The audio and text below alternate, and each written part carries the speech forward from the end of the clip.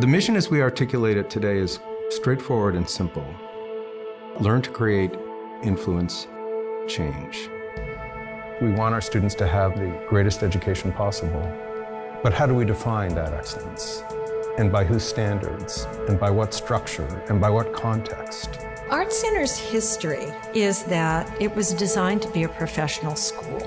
We like to treat students as professionals on the day they walk in.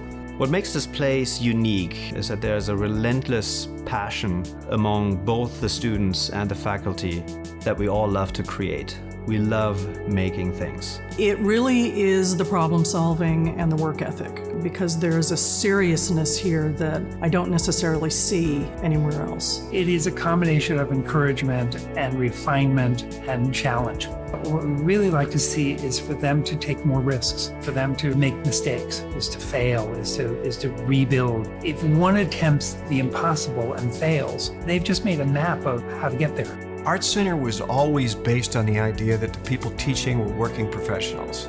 I can say that we've got people who are at the height of their career actually producing some of the best work out there in the industry now. I think the beauty of ArtCenter is that there are people who are in different fields than yours. I'm surrounded at any given moment by cinematographers and illustrators. It's just a melting pot. The students are all kind of intermixing with each other. There's that unique thing that can occur when people from completely different fields start kicking ideas around.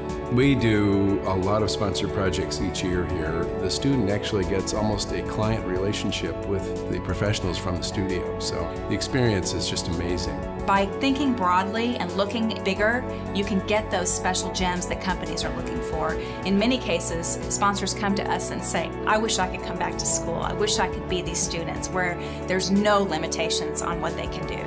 We also encourage students to have international experiences where they're pushing their own boundaries to really find out who they are as creatives. We have our Hillside campus, which is on this spectacular 165 acres of the most beautiful, beautiful land on a hill above the Rose Bowl.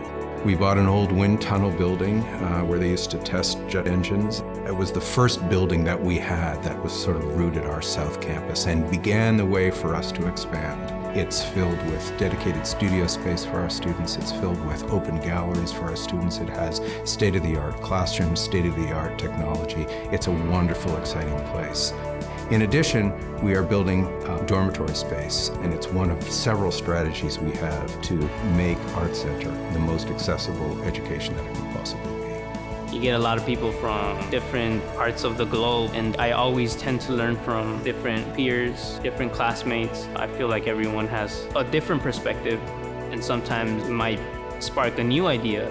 A lot of the teachers push you to try new things, be ambitious with your work, go out of your comfort zone and make things that are very personal, which is very important because the art that we all produce is very genuine and coming from a place that actually matters. A belief that we really can make a difference with people and change them and help them and grow them into the artists they want to be. The world of industry is looking for people who can open up possibility in ways that are exciting and different.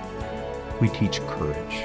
The courage to be who you are, what you're about fundamentally, how you can engage with the world, to have the courage to do it well, to do it rooted in intelligence, in great skill. That is what an ArtCenter education is all about.